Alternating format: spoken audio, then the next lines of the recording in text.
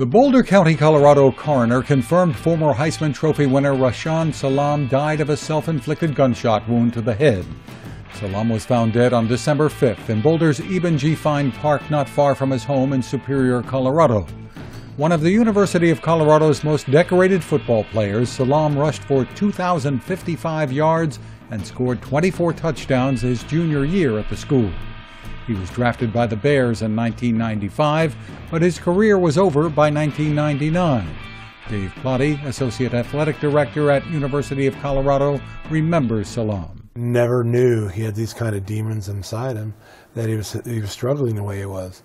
Never let on, and people are prideful and they do that, but I'm sad because I was as close to him as anybody, and love the guy to death, and wish I could have noticed or done something for him, or wish he had called me. In a 2012 Chicago Tribune profile, Salaam attributed his career decline to having no discipline and to his pervasive marijuana use and partying, but at least one family member said recently that Salaam suffered from the crippling degenerative brain disease chronic traumatic encephalopathy, which currently can only be diagnosed post-mortem. Scientists have linked CTE to repetitive head trauma that is an inherent part of playing violent contact sports like football.